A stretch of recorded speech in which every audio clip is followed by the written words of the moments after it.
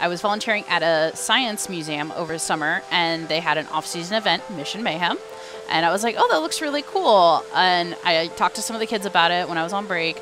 And then I go to high school and find out, oh, hey, you have a team. You're actually one of the teams I saw. So I went ahead and joined. I was on 108 SigmaCats in Fort Lauderdale, and I actually faced a little bit of adversity on my team. Some of the boys didn't want me doing mechanical stuff, but I ended up being voted as mechanical manager my junior year, and I did that for 2 years. A lot of the other team members were like, well, we don't care that she's a girl. She's the best at this job, and she knows how to be a leader. So, well, I'm currently getting my master's degree, and I'm going to be starting the public health program soon so that I can become an epidemiologist to figure out how to eradicate diseases, which is an unusual STEM field that a lot of people don't think about, but medical is definitely understood. My name is Victoria, and this is how I do First Like a Girl.